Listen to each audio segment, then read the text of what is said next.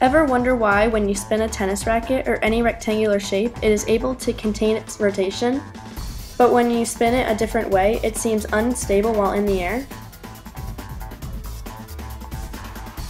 This is because of the three axes a tennis racket has. When spun around two of its axes, it is able to maintain its rotation. The first axis has the least moment of inertia and requires the least amount of torque to accelerate the racket in a given direction. The third axis has the greatest moment of inertia and requires the greatest amount of torque to spin the racket. This can be demonstrated when spinning the racket in these two ways.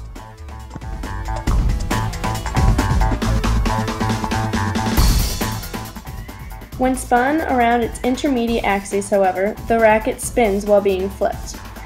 No matter who spins the racket or which racket is being used at the time, the racket will almost always act unstable while in the air.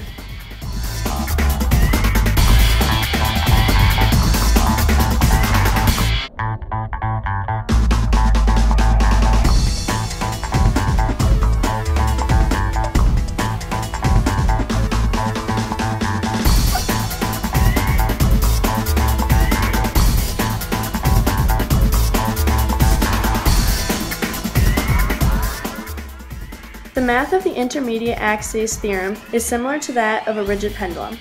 When the pendulum swings normally, it relates to how the first and third axes of a racket act. When the pendulum is flipped upside down, it has a hard time staying that way, and any small force can make it unbalanced and fall.